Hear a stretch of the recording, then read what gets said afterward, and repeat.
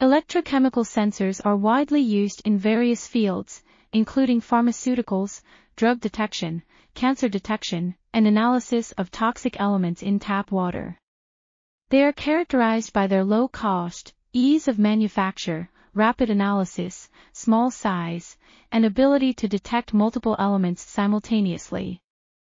Graphene, fullerene, carbon nanotubes, carbon graphite, glassy carbon, carbon clay, graphene oxide, reduced graphene oxide, and metals are all materials used in the construction of electrochemical sensors.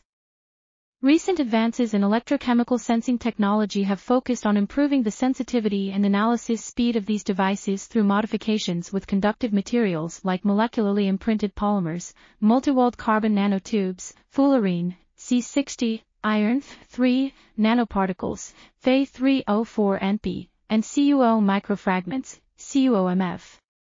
This article was authored by Charaf Laghlimi, Abdelaziz Moutcine, Abdelilah Chtaini, and others. We are RTCLTV, links in the description below.